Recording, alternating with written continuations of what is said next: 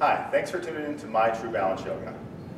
Today's class will focus on a sequence that will help strengthen the legs, the hips, and the core. It will also help to increase your focus, concentration, and balance. So I have Kristen joining us, and Kelly, bang. And if you are modifying today, practice along with Kristen. She'll show you those modifications. If you want more challenge, follow along with Kelly. Here we go. Let's lengthen up through our spine. Roll the shoulder blades down the back and feel the feet pressing down into the earth. Spread your toes as wide as you can. And feel the 4 press points on those feet engaging in the ground. That's under the big toe, pinky toe, and either side of your heel. Just feel stability here. Strengthen your stature. We'll go into a nice sun breath here. So we'll take the hands right below the navel, let them touch. And as we inhale, lengthen arms up overhead. Hands touch overhead, and then exhale, flip the arms back down, and the hands will connect below the navel. You do it again, sweeping arms up. Good. Exhale it down. 3 more times.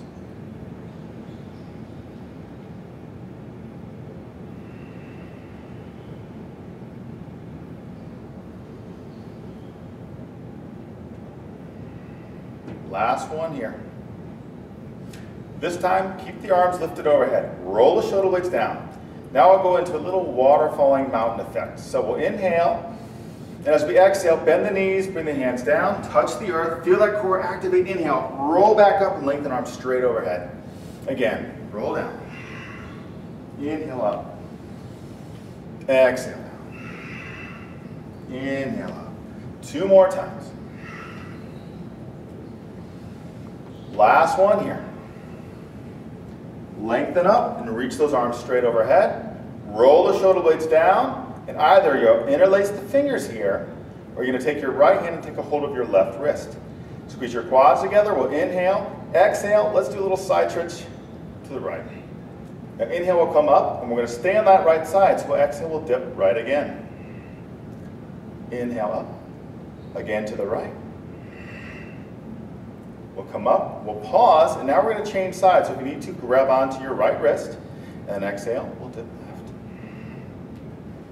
Inhale up, exhale. Last time here to the left. All the way up, good. Release the arms. Roll the shoulder blades down. Now take arms straight out in front, bring hands to heart center. We're going to a little bit of squatting here. So we'll inhale. Exhale, shift weight on the heels and do a little squat. Make sure you can still see your toes. Inhale, roll back up, feel that core working, and then exhale, back in. Inhale. Exhale. We'll do 2 more of these. Last one. For just good measure, let's stay right here for a couple breaths. Open that heart, zip up the core. Breathe. And then roll up and release.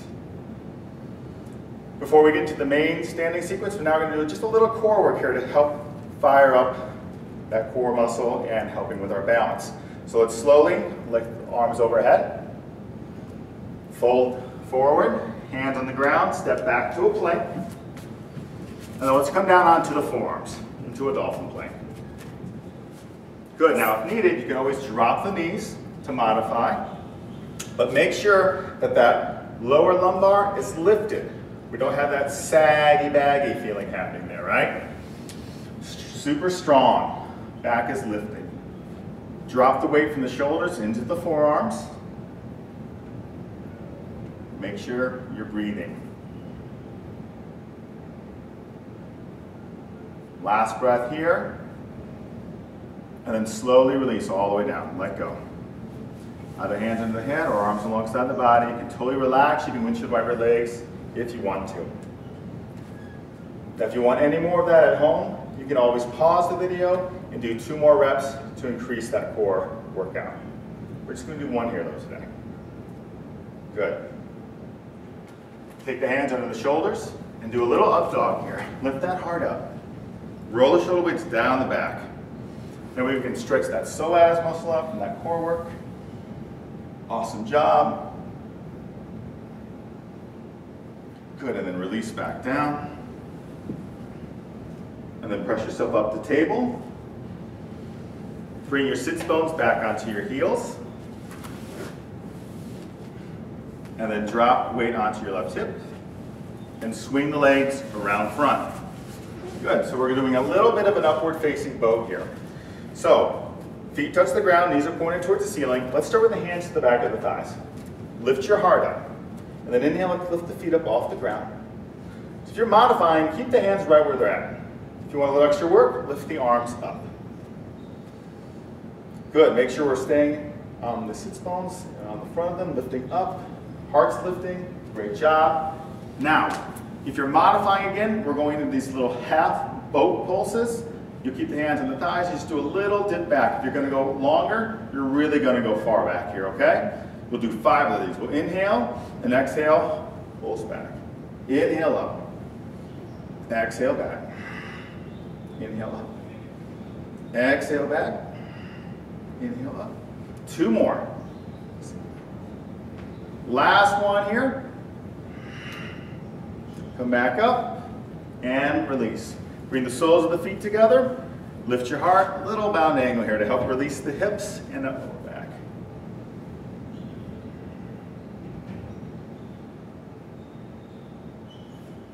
Bring the knees up. Hands on the ground. Gently roll back onto your spine to work a little bit of bridge here. So the feet will be at least hips-width apart, arms alongside your body. Shoulder blades press down into the ground. Good. Press the feet squarely into the earth. And when we're ready, we'll inhale, we'll roll up, that pubic bone up, and lumbar, spine, and thoracic. You can stay right where you're at here, or if it's comfortable, you can always walk the shoulder blades together and interlace those fingers and press the knuckles down. That'll give a nice opening up in the shoulders too and the pecs. If the knees are sensitive, the feet can be a little bit in front of those knees.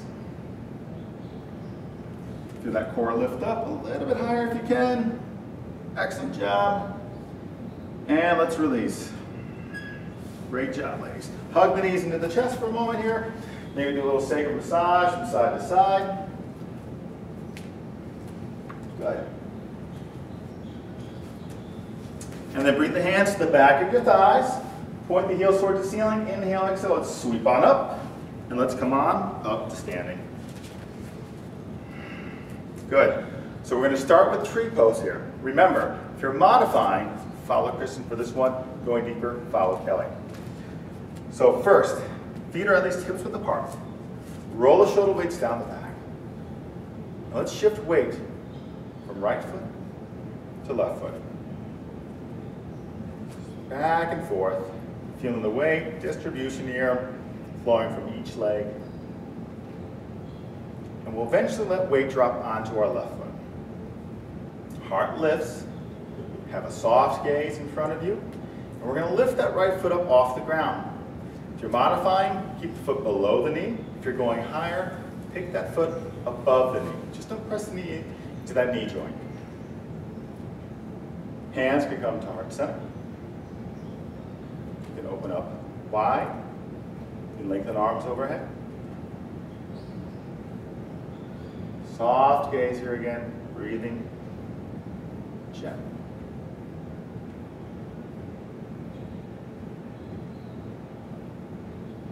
Okay. And we'll slowly release out. Take a moment. When you release, stand tall. Feel stability here. We're going right into our twisted warrior here. So weight's going to stay on our left foot, and we're going to step back with our right foot. You can keep those toes tucked under, or you can have the foot flat. Depends on what feels best for you at home. Let's bring hands to heart center. Lift that heart up. We'll inhale, and as we exhale, we're going to gently twist to the left. Now either you're going to stay tall. When you modify, you're going to take that right elbow onto left thigh. Inhale, you'll come back to center. Then exhale, you'll twist again to the left. If you need help with balance, look down. Inhale, back to center. Exhale, twist left. Good, back to center. 2 more times. Twisting. Last time here. Come back to center. Pause. Release the arms. This is where we go into our Flying Warrior 3 sequence. Again, if you need to modify, follow along with Kristen. Lift your heart up. Inhale. Exhale the air out. And here we go. Inhale. Let's bring that right knee to the chest.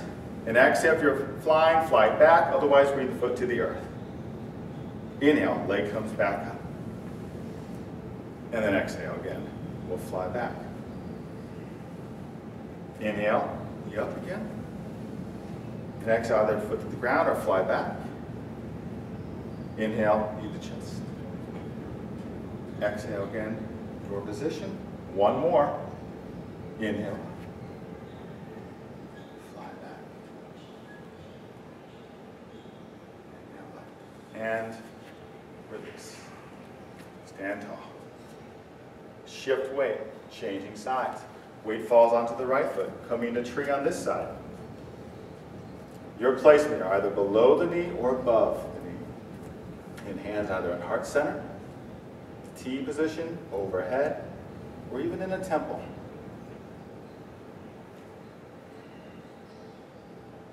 Soft gaze. Breathing. Make sure you don't go over that edge. Protect the body. Treat it well.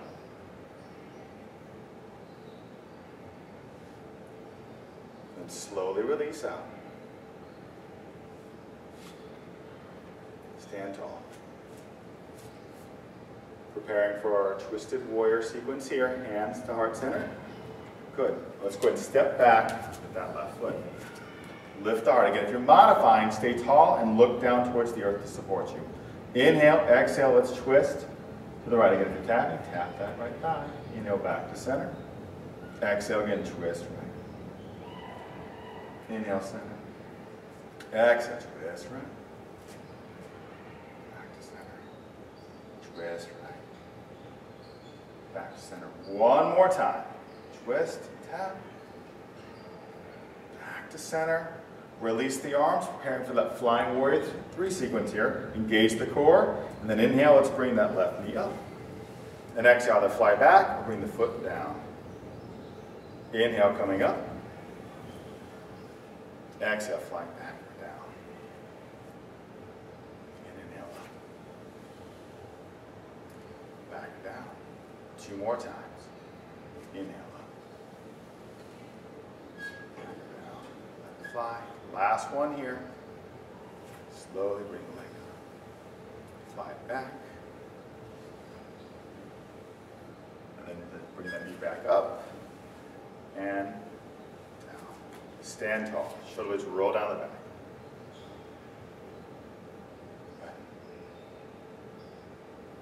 And then you guys can step right back here. We'll open up the legs nice and wide. Work ourselves into Warrior 2.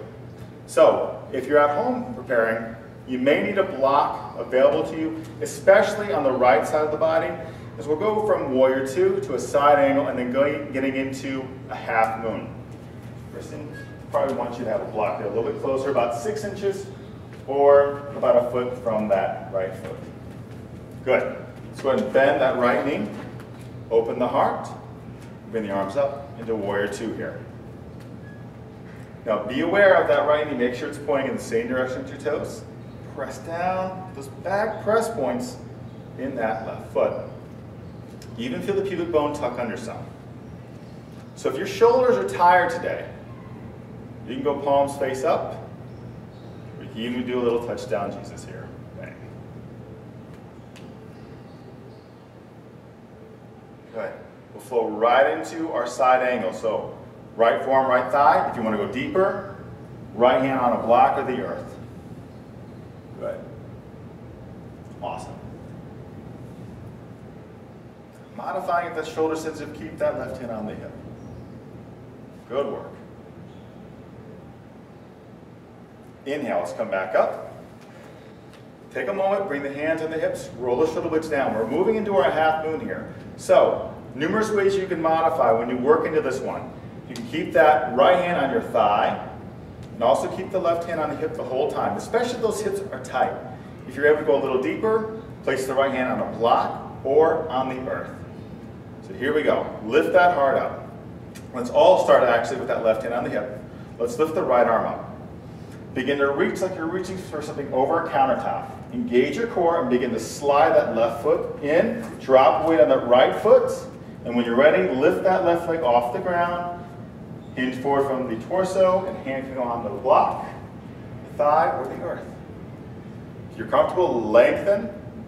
Left arm up towards the ceiling. Great. Preparing to come out. Engage your core and slowly come all the way back up. Right into a warrior two. Release the hands. Roll shoulder blades. Lengthen thigh muscle. Pivot and turn. And we're going to change sides here. So preparing to go to warrior two on the other side. So we'll pivot and turn on our left heel. Angle that right foot 35, 45 degrees. Arms come up into warrior two here. Again, be aware of that left knee. Make sure it's pointing in the same direction as your toes. Pubic bones tucking under. Long. Strong. Good. When it's comfortable, look over your left fingers. Just gaze there for a moment. Again, working on that concentration and focus here. Awesome. Preparing to go into our side angle. Taking our left forearm on our left thigh, or again, bringing the left hand on a block of the earth. Either keeping that right hand on the hip, you can lengthen the arm straight up, or frame that head. Stay long in the lats and obliques. Open the heart up. Good. Last breath here. And engage that core. Let's float all the way back up. You can relax the hands just for a moment if you need to. Roll the shoulder blades down as we prepare for a half moon. Again, if you need your block, have your block ready. Or keep that left hand on your thigh. Zip up the core. Let's lift up that left arm. Drop weight on that left foot. Begin to slide that right foot in. Drop weight on the left foot. And you'll hinge forward from those hips. Bring that left hand on the block, the earth. If you want to lengthen the right arm up, go ahead.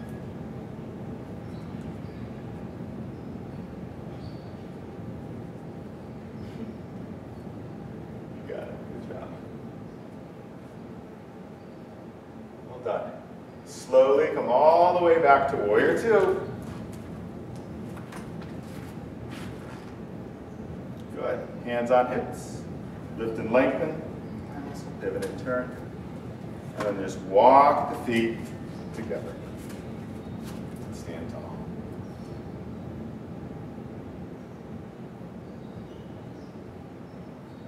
Good. Let's slowly work down onto our spine. And either you can work yourself into a shoulder stand, like Kelly will do, or you can do a modified shoulder stand with the block that Kristen will do. So come on down onto the back. Yeah, let's go this way. There you go. Lay it right down. And we can start here in a little bridge, and in fact, Kristen, if you're ready, come up into bridge. You can slide that block right underneath that lower sacrum. And when you're ready, you can kick your legs up. Kelly, when you're ready, you can back down, prepare yourself to roll right up into your shoulder stand.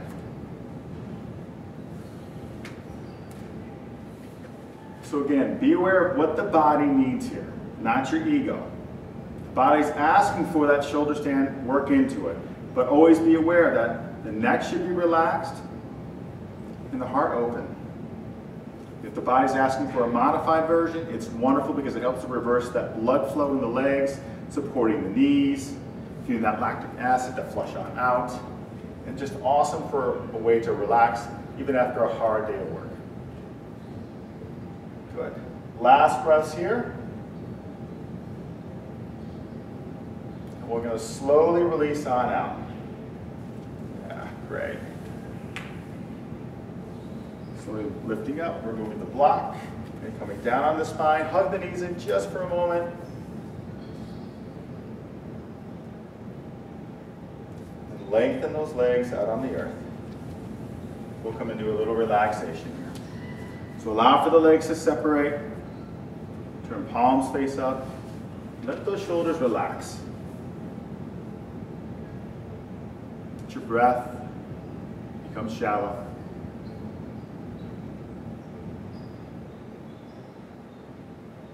Allow yourself to melt. So stay here in relaxation for 3 to 5 minutes, and then move on with your day, knowing that you've become stronger and more stable in your life. Thanks for joining us. Namaste.